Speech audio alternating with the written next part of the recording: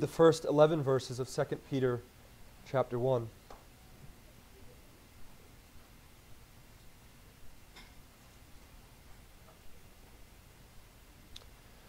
Simeon Peter, a servant and apostle of Jesus Christ, to those who have obtained a faith of equal standing with ours, by the righteousness of our God and Savior, Jesus Christ. May grace and peace be multiplied to you in the knowledge of God and of Jesus our Lord.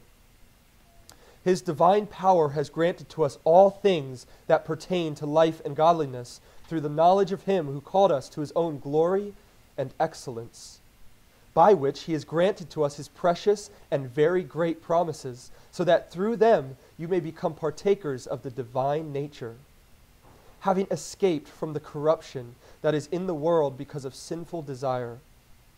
For this very reason, make every effort to supplement your faith with virtue, and virtue with knowledge, and knowledge with self-control, and self-control with steadfastness, and steadfastness with godliness, and godliness with brotherly affection, and brotherly affection with love. For if these qualities are yours and are increasing, they keep you from being ineffective or unfruitful in the knowledge of our Lord Jesus Christ. For whoever lacks these qualities is so nearsighted that he is blind, having forgotten that he was cleansed from his former sins. Therefore, brothers, be all the more diligent to make your calling and election sure. For if you practice these qualities, you will never fall. For in this way, there will be richly provided for you an entrance into the eternal kingdom of our Lord and Savior, Jesus Christ. Let's go to the Lord in prayer.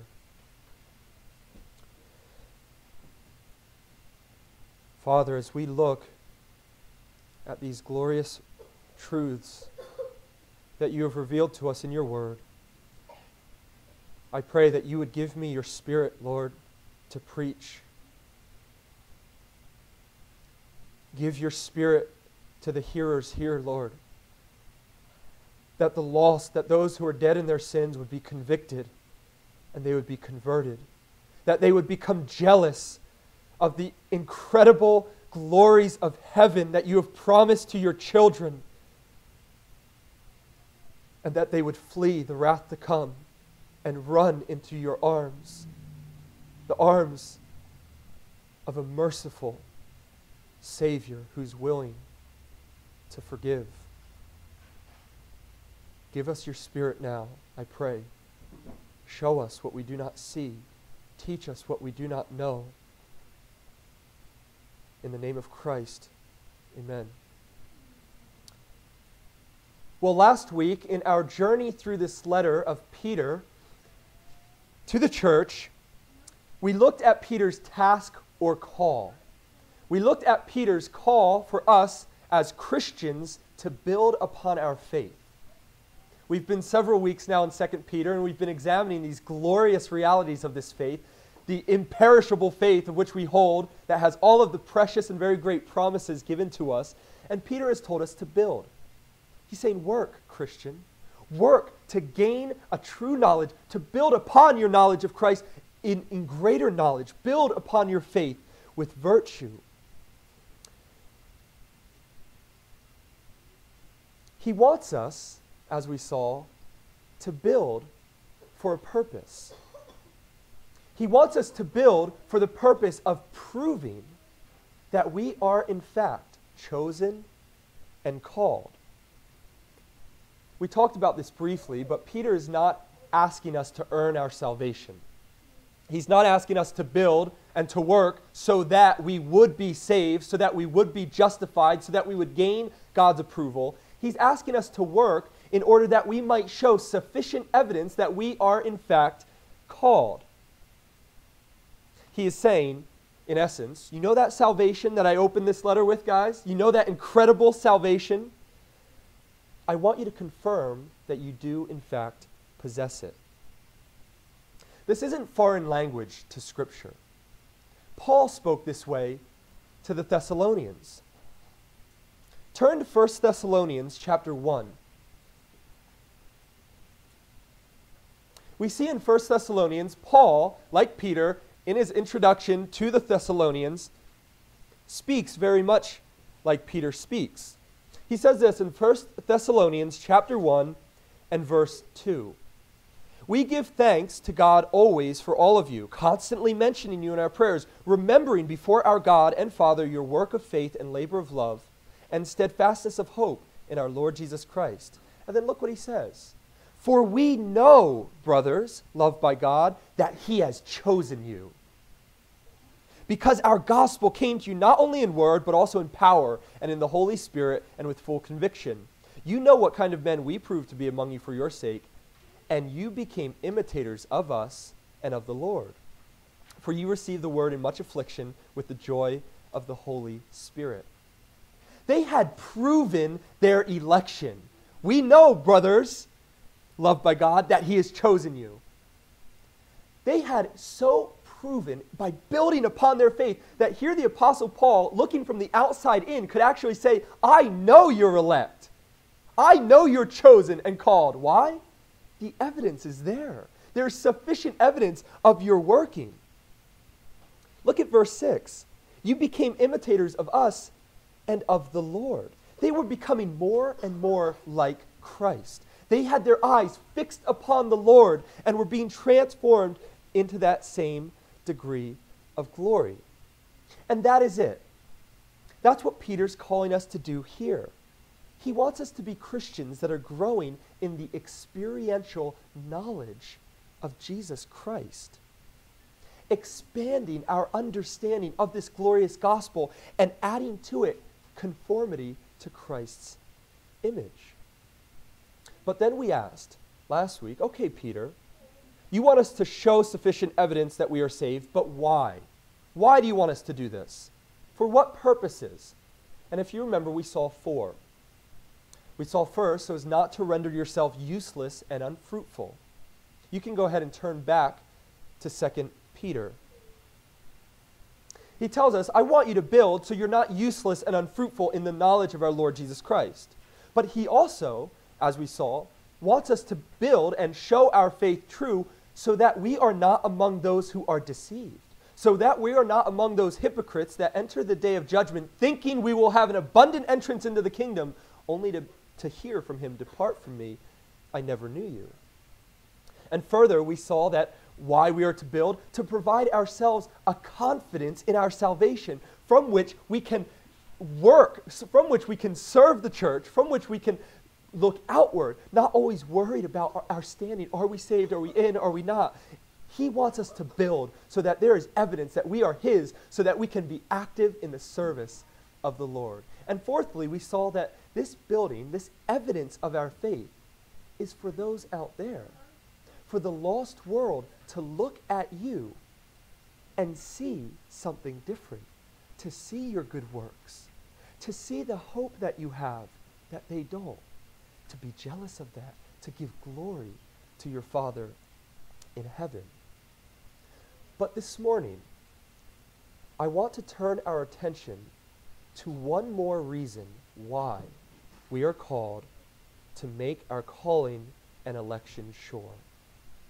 One more grand motivation from Peter why we are to build, and it's found in verse 11. For in this way there will be richly provided for you an entrance into the eternal kingdom of our Lord and Savior, Jesus Christ. The New American Standard says, for in this way, the entrance into the eternal kingdom of our Lord and Savior, Jesus Christ, will be abundantly supplied to you. This is it. This is the motivation. There will be for you an abundant entrance. You will be richly supplied an entrance into the eternal kingdom of our Lord and Savior, Jesus Christ. Scripture has much to say about kingdom. And I want us to briefly look at a few of the things that are said in Scripture about this concept of the kingdom. First, it's secret or mysterious. Jesus, speaking to his disciples in Matthew 13, says, after they say, Jesus, why do you speak in parables about the kingdom? He's saying the kingdom of God is like this, the kingdom of God is like that. They say, why in parables? And Jesus answered them in Matthew 13, to you it has been given to know the secrets of the kingdom of heaven, but to them it has not been given. This kingdom, there's a mystery to it. There's a secret to it. And Jesus says, to you it's been revealed, to others it's not. So the kingdom is secret or mysterious. But further, we see that the kingdom is present. It is a present reality. What did John the Baptist come proclaiming? Repent, for the kingdom of God is at hand. The kingdom of God is near. And Jesus Christ himself, repent, believe the gospel, for the kingdom of God is at hand. The kingdom is a present reality. Thirdly, it's spiritual. Do you remember what Jesus said to Pilate? My kingdom is not of this world. If my kingdom were of this world, my servants would have been fighting that I might not be delivered over to the Jews. But my kingdom is not from this world. It is a spiritual kingdom. We say, how is it a spiritual kingdom? And we find it's a spiritual kingdom in that it is the reign, it is the kingly reign of God in the hearts of men. Think about the entrance requirements to enter this kingdom. If this were an earthly kingdom, it would make sense that there would be certain requirements. Who gets to go in and out? And Christ says this is a spiritual kingdom, and there are certain entry requirements. What's the first? In John 3, unless one is born again, unless one is made new, unless one is regenerated, he cannot even see the kingdom of God, no less enter it. You must be born again. There must be a regenerative work of the Spirit in your life to even enter it. But further, we see that repentance is an entrance requirement. How is Jesus' interaction with the rich young ruler? What did he tell him to do? Go, sell all that you have. Come follow me. See, the rich young ruler was trusting in his riches, the idolatry of earthly wealth. And Jesus says, if you're going to follow me, you've got to turn from what you're trusting in this earth. You've got to repent from your idolatry. Put it down and follow me. The rich young ruler refused. And Jesus looked around and said to his disciples, how difficult it will be for those who have wealth to enter the kingdom of God, to enter the spiritual kingdom of God. We also see that childlike faith or belief is an entry requirement into this kingdom. Truly I say to you, unless you turn and become like children, you will never enter the kingdom of God. Unless you are humbled and put your faith and trust in Christ alone, you cannot enter this kingdom. So we see that this kingdom is a present spiritual reality. It is the reign of Christ Jesus in our hearts through the gospel. You see, the Jews were so busy looking for a physical kingdom to come. They were looking for Christ to come in pomp and power and overrun the Romans. And they were looking and saying, surely he can't be the Messiah coming in on a foal. Where's the glory here? Where's he going to come and conquer? And Jesus is over and over correcting them. This is not my kingdom is not of this world. My kingdom is a spiritual kingdom. My kingdom is the reign of God in the hearts of men. And we see that here in our text. Look here in 2 Peter 1. Look at verse 2. May grace and peace be multiplied to you in the knowledge of God and of Jesus our Lord. Or in verse 3. His divine power has granted to us all things that pertain to life and godliness through the knowledge of him. Or again in verse 8. For if these qualities are yours and are increasing, they keep you from being ineffective or unfruitful in the knowledge of our Lord Jesus Christ. The kingdom of God is present, and it is the knowledge of God and of Jesus our Lord. This is the kingdom. Knowing Jesus experientially, knowing him as Lord, as ruler, as master over your life. Not just an intellectual assent or understanding, but the real, vivid, alive, experiential knowing of Christ, knowing him as my master, my Lord, my Savior, my Christ, my Messiah, my deliverer. That is the kingdom of God, the true experiential knowledge of Christ in your heart. Scripture has much to say about the kingdom, how to enter it, how to miss it, how to thrive within it. But there is another dimension to the kingdom. It is also a future kingdom. And that's what Peter is dealing with in our text. Look at verse 11.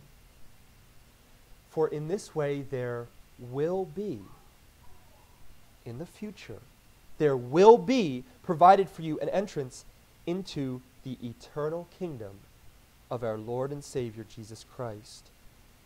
The eternal kingdom is heaven, the immediate hope of the Christian's glorious entrance into the presence of God upon their death.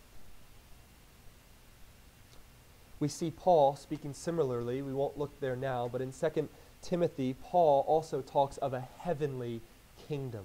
This is the future kingdom yet to come, the future dwelling place of all believers in consummate glory with God.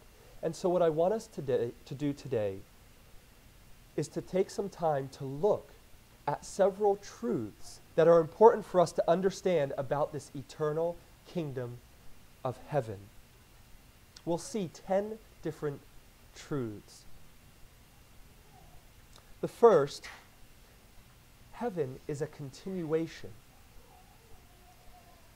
The end state of heaven does not appear merely after this life ends, but it comes on account of this earthly life. Now, this is first and foremost, ought to be primary in our understanding. Heaven is a continuation. It is determined by what happens here on earth in time. Turn to Galatians chapter 6.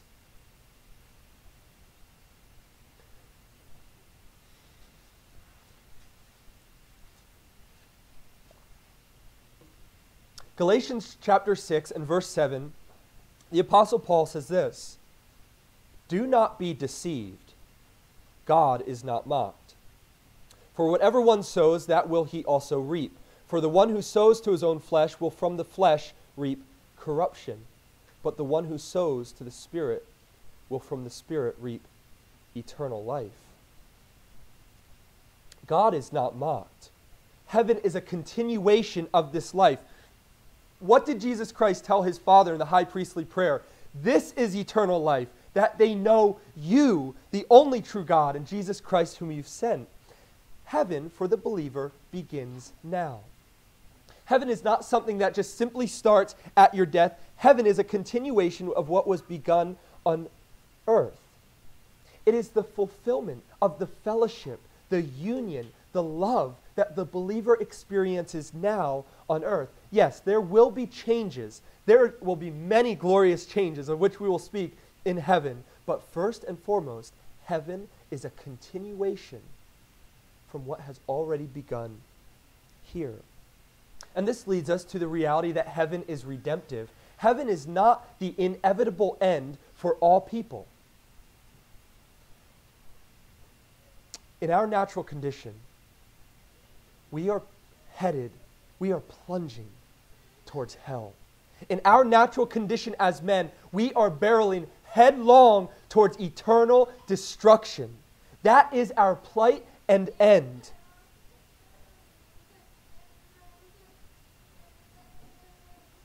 We've taken God's laws.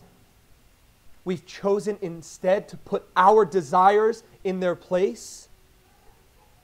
Paul tells the Ephesians, "Let no one deceive you with empty words, for on account of these things, the things that you and I in our natural condition love to do, the wrath of God is coming upon the sons of disobedience." But what happened, believer? What happened for you and I? Christ interceded. Like Paul on the Damascus Road, Jesus Christ came down and stopped us in our tracks, and he interceded on our behalf. He put his blood in our place. He took the wrath that we deserve. Here we are barreling towards hell, recklessly plunging towards eternal death, and Christ plucks us from darkness, and we are redeemed. The price for our sins paid by another. And where does our course change? We go from headlong into hell to being turned around and headed for heaven. Heaven is for those, it's the destiny, it's the ending point for those that are redeemed. It is not the inevitable end for all. So we see it's a continuation for the believer. It's for the redeemed, not for all. But thirdly, heaven is Christ-centered.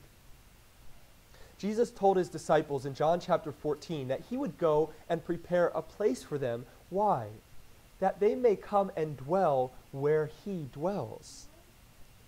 He is the centerpiece of this eternal dwelling. Turn, if you will, to Revelation 21. We'll see this glorious reality. Revelation 21, verses 22 and 23.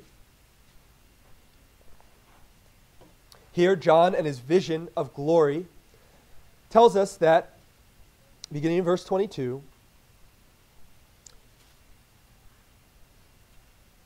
I saw no temple in the city, for its temple is the Lord God, the Almighty, and the Lamb. And the city has no need of sun or moon to shine on it, for the glory of God gives its light, and its lamp is the Lamb. The lamp of the light of heaven. The radiance of its brightness and glory is what? The Lamb of God, Jesus Christ. He is the focal point. He's the centerpiece. He is the radiance of the glory of heaven. Now think about this. Pause and ponder this. If Jesus Christ is the centerpiece and the very focal point of eternal life in heaven, and our heaven begins here on earth as a continuation, isn't the reverse also true for hell? Some have said, in an effort to deny eternal hell, well, my hell is here and now. And no, that is not true entirely, but it is true in part. There is absolutely a reality where your hell is here and now, but there is a future hell to come. Scripture is clear on that. For the wicked, hell is not here alone, but it is a foretaste. And you say, where are you going? Think about this.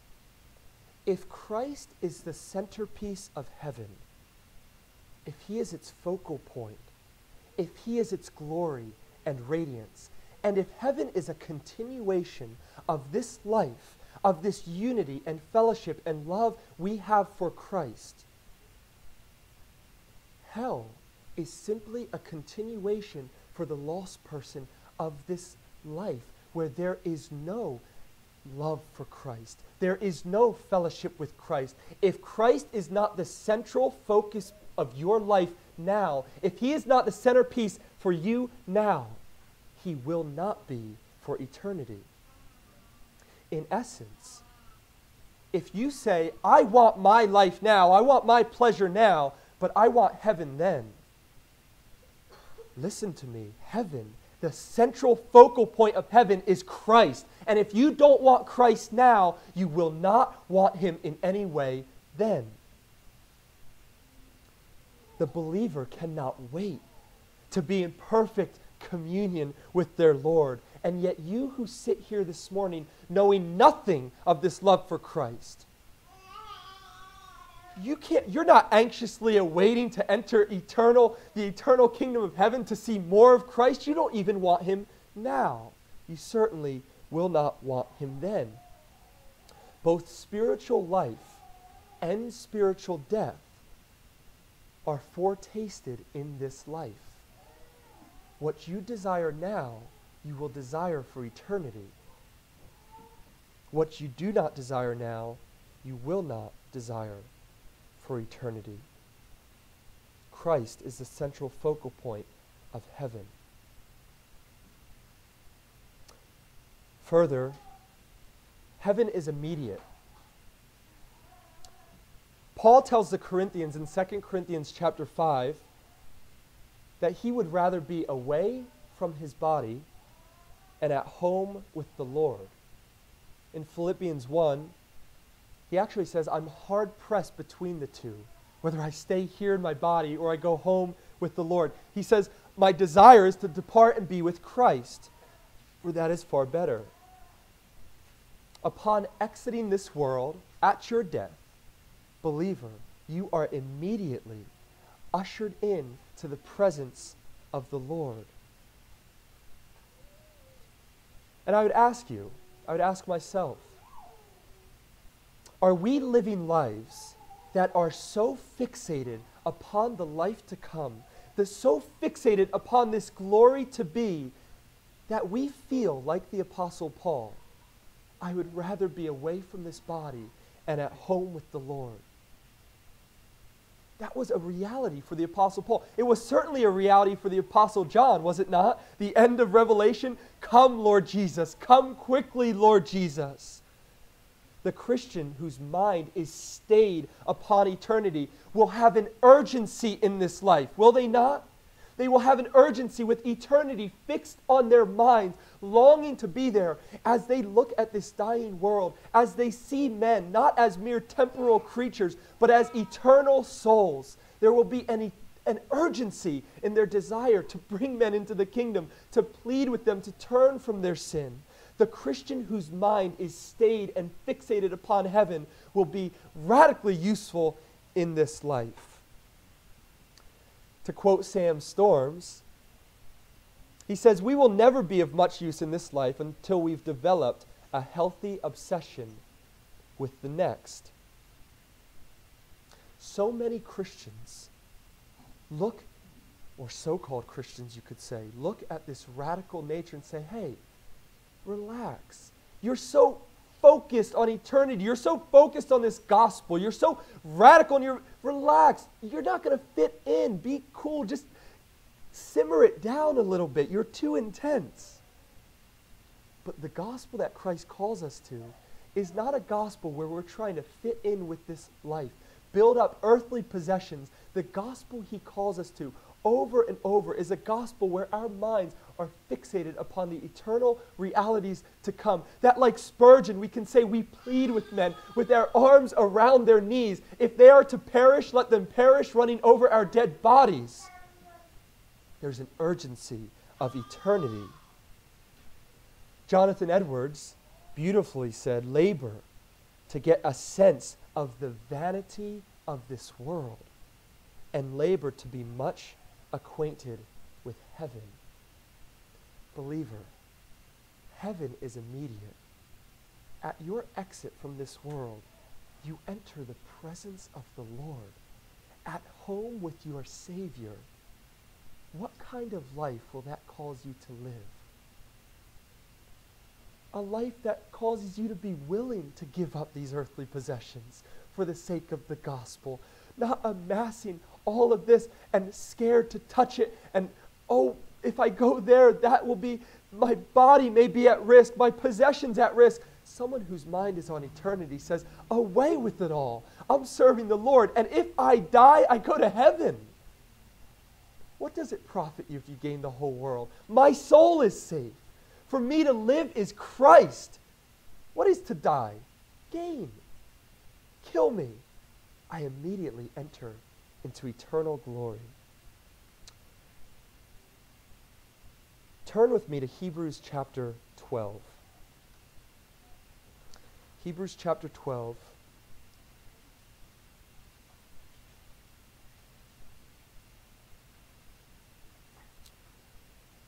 Heaven, this kingdom to which we will enter,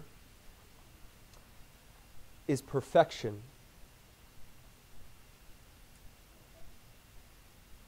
Hebrews chapter 12, beginning in verse 22.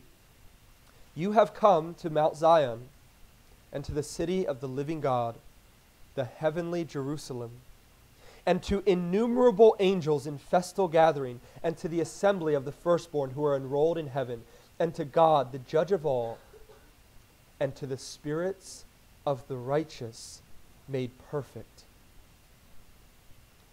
Upon your entrance into this eternal kingdom, your spirit will be perfected. No sin in you, no sin around you. Like the words of Horatio Spafford's glorious hymn, my sin, oh the bliss of this glorious thought, my sin, not in part but the whole, is nailed to the cross and I bear it no more. Praise the Lord, O my soul. Except not only will we not bear this sin, we will have no remnants of it left for us to fight, for us to wrestle against. Think of it, believer. The only thing that gets in the way of your perfect communion and fellowship with your God and Savior is your sin. That's it. Satan doesn't get in your way. He oppresses and tempts, but you only give in to sin when you follow your desires. The only thing that gets in the way between you and your Savior is your sin. And for the believer who cries out, Lord, rid me of this sin. Lord, I want to know you more. Give me more of your presence. What a glorious reality. In heaven, your soul will be perfected.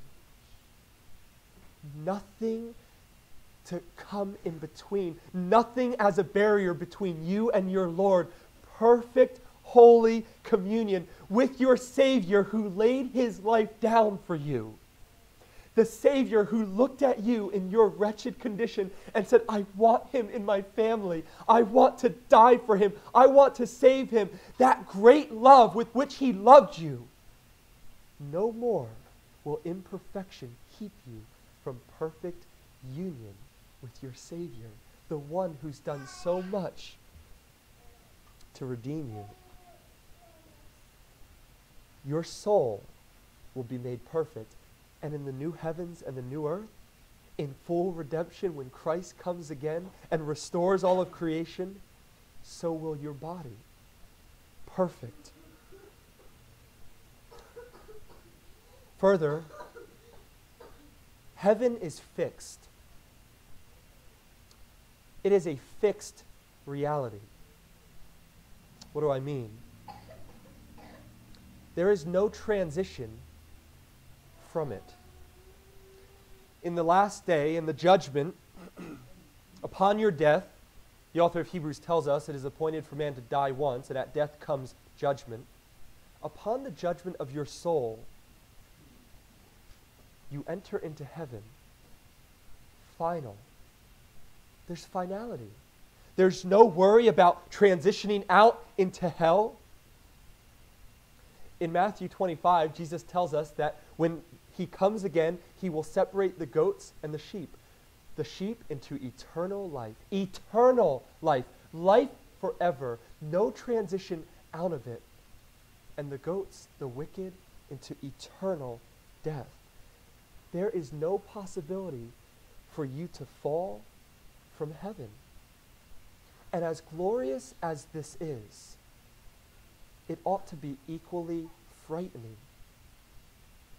To those of you who sit here who do not know the Lord, as the believer basks in the reality that there is no chance for me to fall from heaven, I'm set, I'm fixed in eternal bliss, so you who die in your sin are fixed for eternal torment. Adam, our first father, in the perfect state of the garden, had the capability to fall.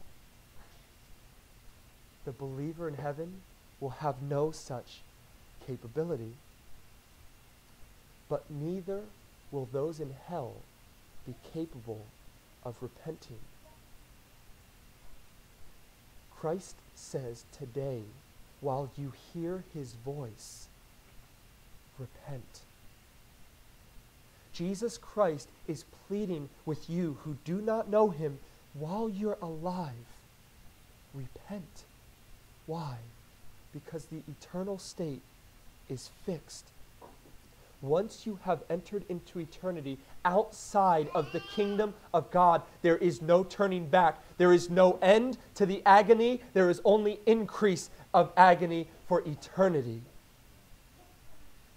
For the believer, it's a glorious reality.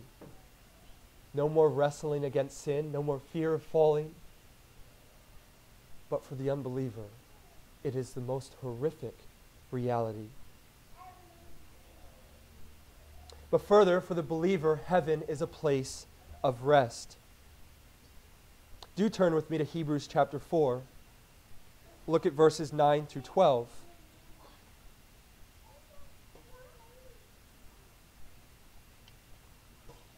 Hebrews 4, verse 9.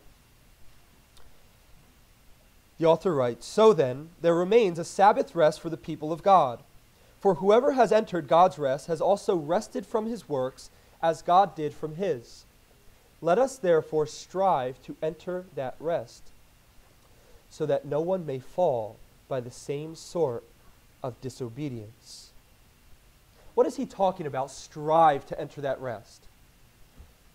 He's talking about, he's exhorting us not to be like the Israelites. You know, the Israelites who were wandering in the wilderness, they failed to enter the land of Canaan, the promised land, the land flowing with milk and honey. Why? Because of their disobedience. And the author of the Hebrews is saying, strive to enter that rest, not a physical Canaan, but the eternal rest for your souls. And Jesus says, this land of Canaan to which the Israelites were seeking to go, it's a foretaste. It's a foretaste of what? Eternal rest. Christ says, "Come to me, all you who weary and are heavy laden, I will give you rest for your souls." Certainly in this life, but how much more in the life to come? You know, in this life, it's a battle. This life is a warfare. Certainly we can resist Satan. And what is the promise? He will flee. We find rest there. We can remove ourselves from the temptations of the world. We can come into the house of worship and praise with the saints, and we find rest from the temptations of the world. But we can never rest from the remaining flesh, the sin that remains in us, that is constantly seeking to entrap us. We can't for a moment we cannot sleep, we cannot be lazy, we cannot forget to fight the entrapments of the flesh. We are always watching, listening, always fighting this battlefield called life. And in heaven, the war has ceased. No more wrestling against sin. No more wrestling against the fleshly desires that remain. We need no armor in heaven. There is rest for your soul. Listen to the words of Revelation 14:13. "I heard a voice from heaven saying, 'Write this, blessed are the dead who die in the Lord from now on. Blessed indeed, says the Spirit, that they may rest from their labors, for their deeds follow them.'" What a blessed place this will be. We've a foretaste of this rest in Christ, but we are still plagued by the bombardments of sin all around us and from within us. But in heaven, we will have rest. If you are fighting, Christian, don't you know the fatigue? Now, if you're not fighting against your flesh, you know no such fatigue. You say, "I really don't know what it means to be exhausted from fighting sin." I mean, really? I mean, is that for every Christian? If you're a believer and you're fighting the good fight, you know what it means to be utterly exhausted after hours, days, weeks, months of resisting and fighting, battling the unbelief of the evil one, the flaming darts that fly at you saying you can't trust his word. He doesn't love you. He doesn't care for you. Look at this. Look at that circumstance. You're constantly battling and you grow tired. You're exhausted. Crying out like the psalmist even, how long, O Lord? Will this persist forever? In heaven, we will find rest from that battle. That is a glorious reality. And for the Christian who is battling, that ought to resonate in your soul. But while heaven is absolutely a place of rest, it is also a place of activity. It will not be a place of idleness. As one man said, we will not merely lounge within the pearly gates to gaze forever on the eternal beauty of our heavenly home. There is activity in heaven. We will fulfill the work to which we've been called, the work to love, the work to serve, the work to praise and worship God. It's not a place of sheer self-indulgence and self-gratification. We will work. There will be activity in heaven. Isaac Watts, in his hymn, "Sweet is the work, my God, my King," wrote this, "And every power finds sweet employ in that eternal world of joy. And then what triumphs shall I raise to thy dear name through endless days? For in the realms of joy I'll see thy face in full felicity." There is no prospect of boredom in heaven. You know, I was reading Psalm 29 the other day, and you know what the psalmist tells us to do? He says, "Ascribe to the Lord the glory due his name." And as I read that and prayed, I thought, Lord, here I'm being told, give to God all of the glory due him. And I can't hardly begin to comprehend the glory due this God. I can't even wrap my mind around the most basic elements of creation that are worshiping him in their being and just their existence. How am I to ascribe to him, to take the glory and say, here, God, this is all of the glory due you, when I can't even comprehend it? And he says, ascribe to the Lord. It's work to praise God, to worship him, to serve him. So much work, in fact. It will take an eternity to accomplish it. An eternity to praise him. There will be no boredom, no boredom due to lack in heaven. We will be employed in the ceaseless worship and praise and adoration of God. Further, in the new heavens and the new earth, in the recreated or the redeemed world, we will have the work to do over this creation that Adam was given in its perfection. We'll have tasks to do. In our bodies, we will be working and serving. It's not a place where we just sit around like that man says, it's lounge around and just look at the pearly gates. There is activity of service. Ruling as mankind was meant to before it was plunged into the corruption of sin. Heaven is a place of activity. Further, it is the fullness of joy.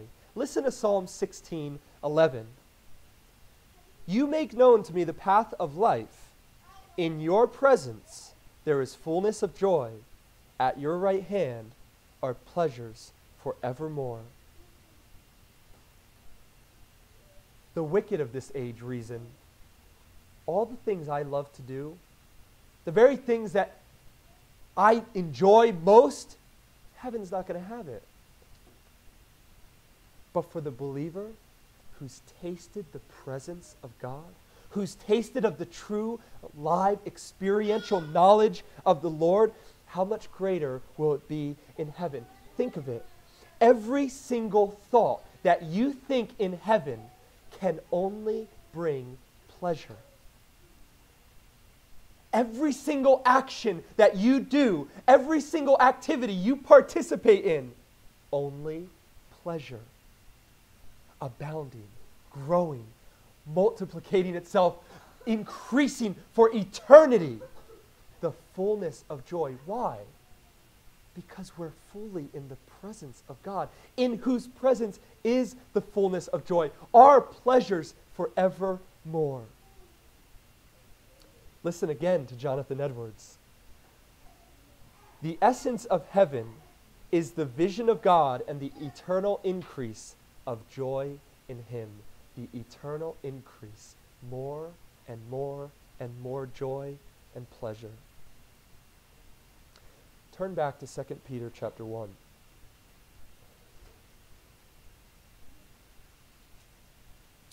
We will look finally that heaven is eternal. 2 Peter 1:11, for in this way there will be richly provided for you an entrance into the eternal kingdom of our Lord and Savior Jesus Christ. All of the kingdoms of this world will come to an end.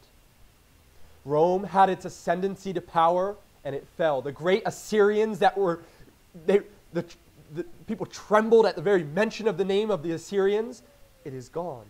America the Great, traveling down the same path of so many before it.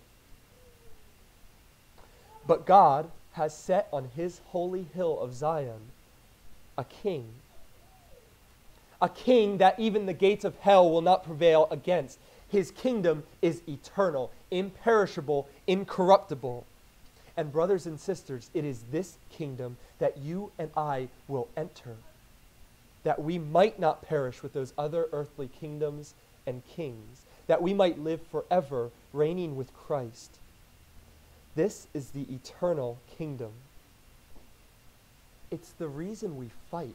It's the reason we work. It's the reason we war against sin and add to our faith the virtues of the golden chain of Christian fruit.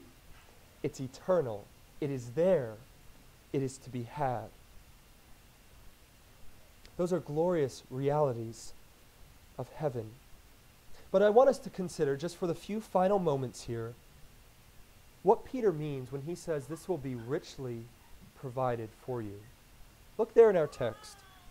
For in this way, there will be richly provided. The New American Standard says abundantly supplied. What does this mean? Richly provided, abundantly supplied. I want to share with you an illustration from John Brown about a vessel or a ship returning home after a long voyage and being received and welcomed by expectant friends. Listen to these words, this illustration of the ship returning home.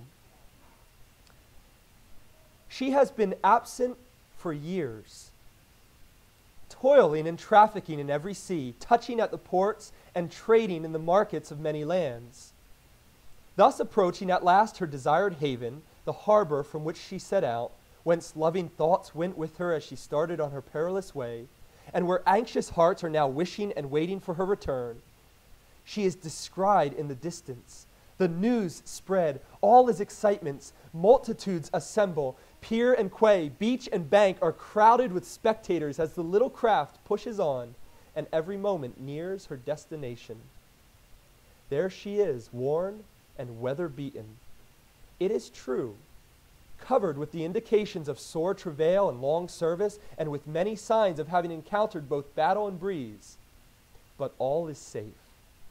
Her goodly freight is secure and uninjured. Her profits have been large. The merchandise she brings is both rare and rich. She is coming along a sunny sea, leaping and dancing as if she were alive.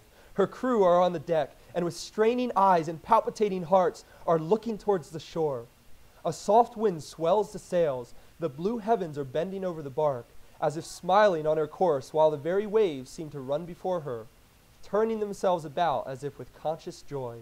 Clapping their hands and murmuring a welcome, she bounds forward. She is over the bar. She is gliding now in smooth water, passing into port and preparing to moor and drop her anchor for the last time. While she does, there comes a shout from the assembled spectators, the crowds that witness and welcome her approach, loud as thunder, musical as the sea.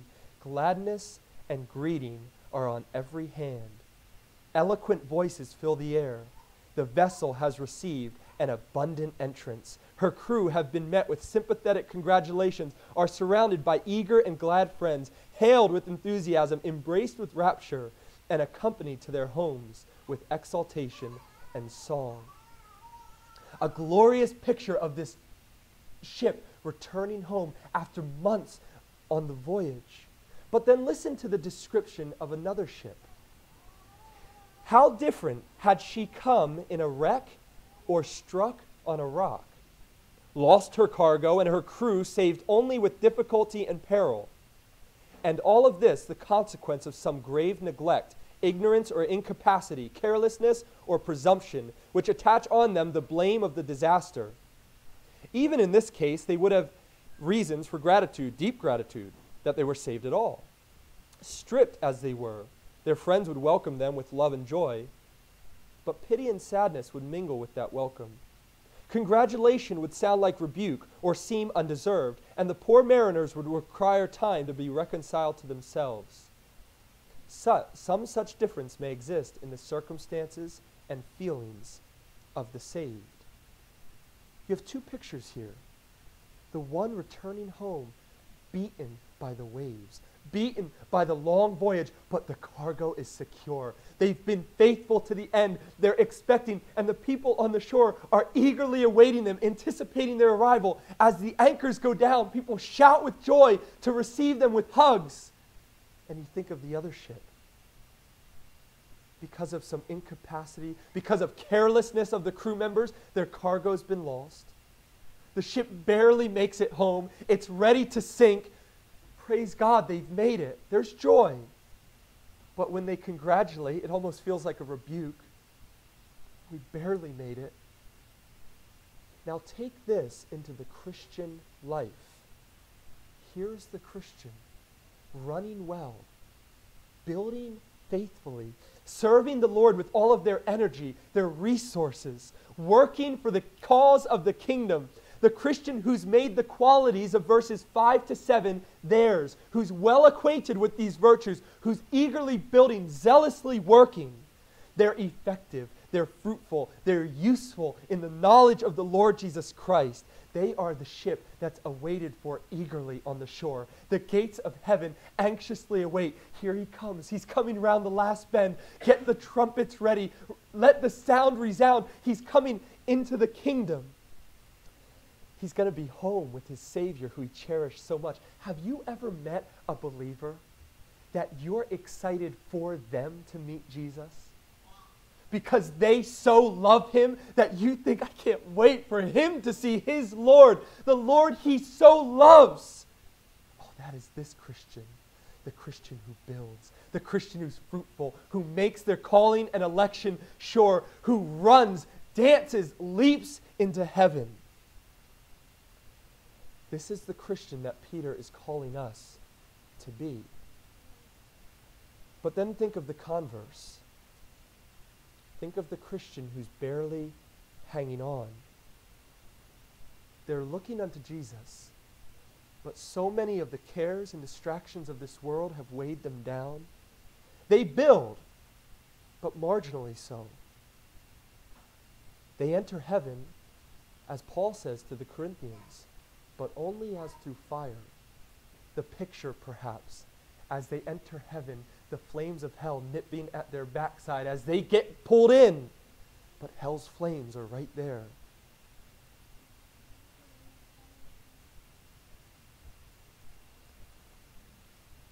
A drastically different picture of an entrance into heaven.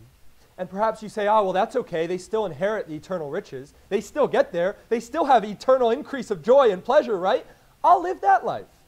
I'll have my distractions. I kind of like my distraction. I'll have my pleasures that this earth provides. And I'm still looking at Jesus, so I'll make it as through fire. That's fine. But Peter gives you no such reality, no such comfort here. Look at verse 10. What does he say at the end of verse 10? If you practice these qualities, you will never fall. Your case may not be of one who enters as through fire. Your case may be one who never enters at all. It is a fearful thing to fall into the hands of the living God. To have not built, to have not confirmed your calling and election, to have turned back to the pleasures and lusts of this world, to have the only thing awaiting you, the wrath of God. What a warning this is, to fail, to fall, to prove yourself never being chosen, to prove yourself never being among the elect.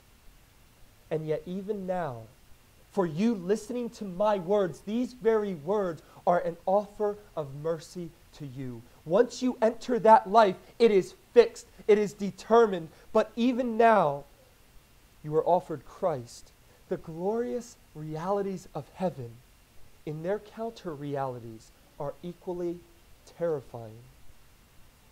The eternal increase of joy will only be an eternal increase of sorrow.